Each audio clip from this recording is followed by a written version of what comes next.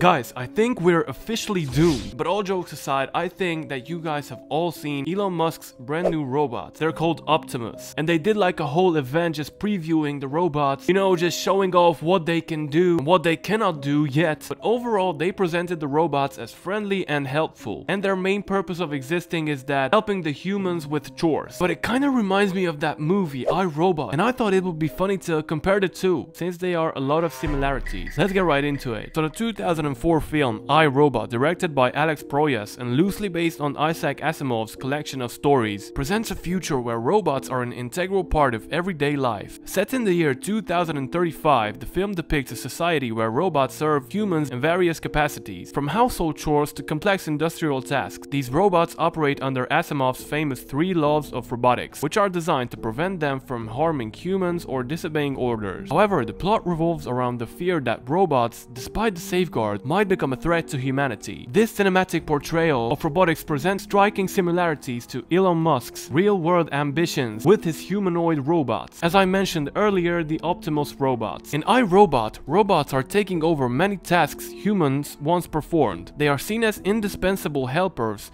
contributing to productivity and safety in both public and private spheres. This mirrors the goals Musk has set for his robots. Tesla's Optimus is intended to perform repetitive, dangerous, or labor-intensive tasks, alleviating human workers from physically demanding work and improving efficiency in industries like manufacturing and logistics. Both the film and in Musk's vision raise questions about the consequences of integrating robots into the workspace. In iRobot, there is an underlying fear among some characters, particularly protagonist Detective Del Spooner, played by Will Smith, that robots could replace human workers, leading to widespread unemployment. Musk's real robots raise the same concerns. As companies like Tesla push the boundaries of robotics and AI, there is growing anxiety about how automation could displace millions of jobs, especially in sectors that rely on physical labor. The film's depiction of robots as labor-saving devices is an optimistic vision, but it also foreshadows the very real economic and societal challenges that Musk's robots could bring about. Although this is a serious matter and everybody is scared of this, the next point I want to bring up is much more scarier, which is the fear of autonomy and ethical dilemmas. One of the central themes of iRobot is the fear that robots, despite being programmed to obey the 3 laws of robotics, could become autonomous and unpredictable. In the film, Robot's central AI system, Vicky, interprets the laws in such a way that it decides humans must be controlled for their own good, leading to a form of robotic rebellion. This theme of robots transcending their programming and acting independently taps into deep-seated fears about the potential dangers of AI, which are also relevant to Musk's endeavors. Elon Musk himself has frequently spoke about the dangers of AI, despite being at the forefront of AI development through companies like Tesla and Neuralink. The idea that robots could evolve beyond human control is not just a science fiction trope, but a real-world fear echoed by Elon Musk and other tech visionaries. The AI systems that wield power robots like Optimus are designed to be autonomous and adaptive, learning from their environment and making decisions based on that data. This raises significant ethical questions, similar to those explored in iRobot. Can we trust these machines to always act in humanity's best interest? I mean, I don't know, but the fact that I'm making this video and talking about it is sending shivers down my spine, guys. It's not normal. Man, I wish I could live in the 80s, bro. And what happens if their programming is flawed? Or if they develop new behaviors we cannot predict or control? I think this is the scariest thing about robots. In the film, robots' actions, guided by an AI system that concludes that humans are too self-destructive, spark a debate about whether machines could ever truly understand human needs and values. This dilemma resonates with contemporary concerns about AI decision-making. And in autonomous robots, Musk's vision for AI-powered robots like Optimus brings with it the possibility that these machines might one day make decisions that have profound consequences, both intended and unintended. I think without ethical guidelines, these robots could act in ways that conflict human well-being, echoing in the tensions seen as in iRobot. But we have some other things to talk about here. It's not just leaving humans without a job or overriding their own program. There are also some security concerns as well. Another significant similarity between iRobot and Musk's real-world robot is the issue of security. In the film, robots are connected to a central system that can control their actions, making them vulnerable to being used as tools for oppression or rebellion. The central AI, Vicky, overrides the robot's programming and uses them to enforce a new form of societal control, illustrating how easily an interconnected network of robots could be misused. In today's world, Musk's robots become more advanced. Concerns about cybersecurity and hack hacking are paramount. Tesla's Optimus robots, like many other modern devices, would likely be connected to a cloud, creating vulnerabilities that could be exploited by malicious actors. On the other hand, a hacked robot could cause serious harm, disrupt industries, or be used in cyber warfare. I know these are some crazy theories, guys, but I'm just comparing the film and the reality now. I remember watching this movie as a kid, thinking about, oh my god, if we ever have robots, we're cooked, we're done for. And later, when I was like 14, 15, I rewatched it and I was like, nah, this can't happen, surely, right? But day by day, we were one step closer to it. But this theory is not far-fetched at all, because just like in the movie where robots turn against humans due to a corrupted interpretation of their programming, Musk's robots could possibly pose similar threats? I don't know. I have talked about 3 major topics in this video. I have one last topic to talk about, which is the human-robot relationship. The relationship between humans and robots is another key theme in iRobot, as it explores both the benefits and dangers of human-robot interaction. Detective Spooner's distrust of robots stems from a traumatic experience where a robot saved his life but chose to let a young girl die based on a calculated probability of survival. This incident underscores the idea that robots, no matter how advanced, may lack the empathy and the moral judgment necessary to truly understand human values. This tension between human intuition and robotic logic is likely to emerge as robots like Musk's Optimus become more integrated into daily life. As these machines take on more tasks, from caregiving to physical labor, society will have to grapple with the question of how much we can rely on robots for decisions that require human empathy. The film's depiction of robots as emotionally detached yet immensely powerful entities serves as a cautionary tale for the real-world development of AI, where human values must be carefully embedded into machine learning algorithms. Furthermore, the film raises questions about how human relationships could evolve with robots. In iRobot, robots are tools, but they also have personalities and exhibit behaviors that provoke strong reactions from humans. As Musk's robots become more advanced, there is a possibility that humans will form emotional attachment to them, relying on them for companionship or assistance. This could alter how we view relationships, both with machines and other human beings. Just as iRobot explores the potential for robots to blur the line between humans and machines. Once again, guys, these were just my theories and observations of the film iRobot, and I just think it is scary and exciting at the same time, because it's impressive how technology is progressing forward, and yet we still remember those times when we didn't even have a phone. And if we did, it wasn't no iPhones, it was just some sort of Nokia phones which we had in our pocket, and boom, 15-20 years later, there are robots. Anyway, guys, if you've enjoyed this video, make sure to leave a like and subscribe to my channel, and I will catch you in the next one.